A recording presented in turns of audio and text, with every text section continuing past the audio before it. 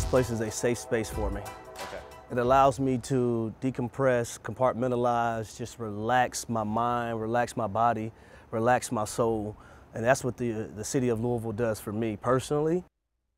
That is how Louisville great Harry Douglas feels whenever he comes back to this city. But he did plenty to earn some love while wearing a Louisville uniform. It is why the former Cardinal wide receiver will join other program greats in seeing his number honored tomorrow. And as the Georgia native returns to his home away from home to see the Cards take on Georgia Tech, he says this honor is something he always wanted. Growing up, you dream of situations and things like this, and tomorrow, my dream becomes a reality. Harry Douglas talks to his 2 children about the importance of leaving a legacy. And make no mistake, he did that at the University of Louisville. This place allowed me to grow and become part of the man that I am today, and I take pride in that.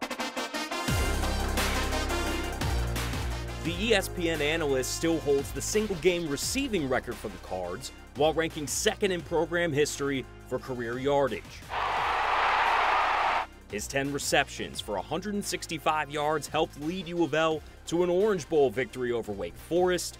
And all that came after the Cardinal coaching staff didn't even attend one of his high school football games. I think they came to majority of my basketball games. And Okay. Greg Nord at the time, I remember one game he came to basketball-wise. I remember I had dunked on someone, and he was like, "Oh, man, you got to come to Louisville." Came up here on my visit, and I committed. What followed was a familiar learning curve for any athlete moving from high school to college football. My first training camp, oh, man. I went in that locker room, I was seeing Tweety Bird, and I told myself I got to hurry up and get home so I could just go to sleep and take a nap. No one was going to sleep on the smaller wideout, and everyone was going to know who he was. I never was shy about anything. If someone had an issue, I'm the type of person, I want you to directly contact me. And I always spoke my mind. I'm very opinionated, and, you know, I'm unapologetic about that as well. So that's what makes me me. But I think my personality and my beliefs in the city of Louisville meshed together, and it was a great thing. Now the Kentucky Pro Football Hall of Famer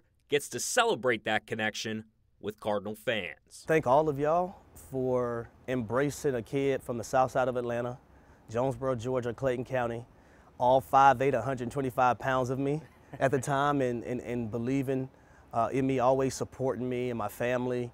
I thank y'all, I love y'all, I cherish y'all. Y'all will always be number 1 in my heart. Go Cards.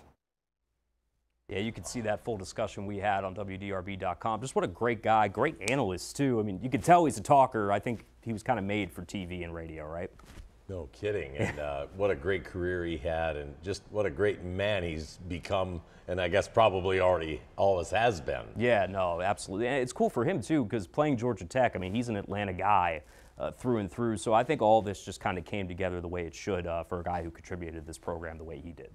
All right. Thanks, Tyler. No problem.